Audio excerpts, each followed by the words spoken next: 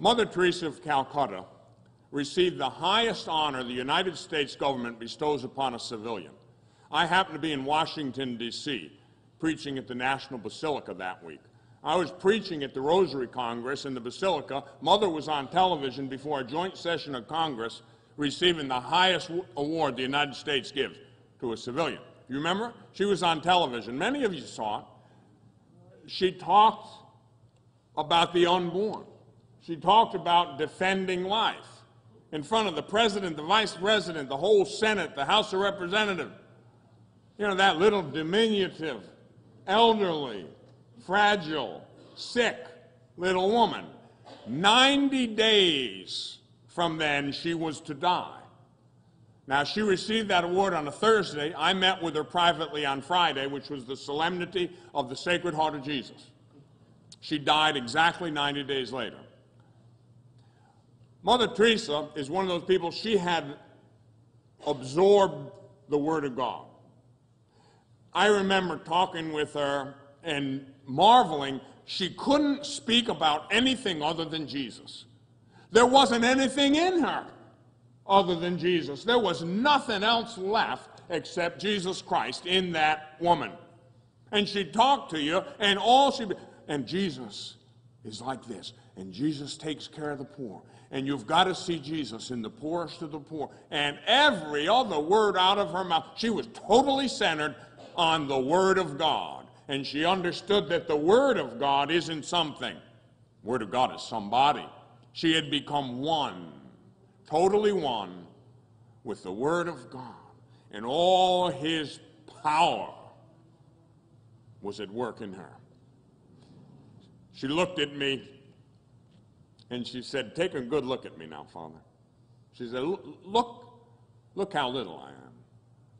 And I said, "Well, you are little, Mother. Littler than I remember. You must have shrunk." And she said, "Well, look how poor I am. You know, I've been doing what I do well over 50 years, and my entire worldly possession I can fit in a little tiny bag, pack in 5 minutes, go any place in the world. I'm poor." I said, "I know you're poor, Mother." She said, "You know, and look at me, I'm sick. Look how sick I am. I'm in a wheelchair." She couldn't walk around. They have to feed me several times a day. I can't feed myself. They have to give me something to drink every 15 minutes. They have to aspirate my lungs twice a day. They're filling up with fluid.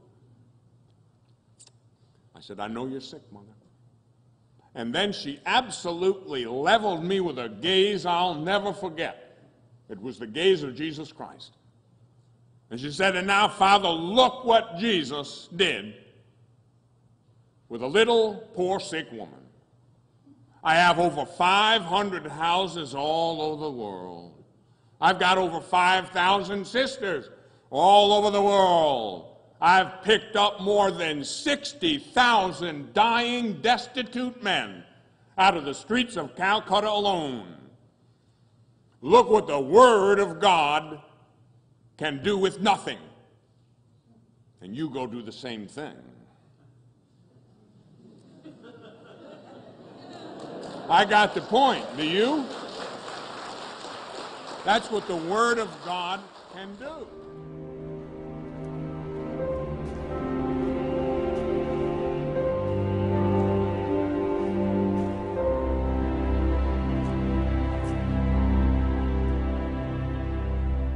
If my pain and my darkness console you, do what you want with me, my Lord Jesus.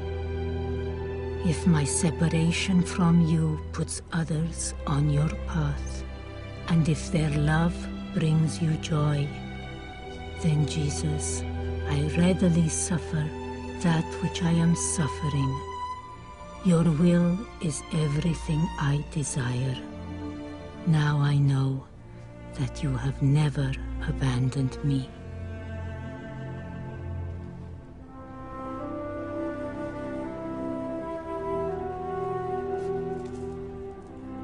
Everything we do is just a drop in the ocean. But if we don't do it, that drop will be missing forever.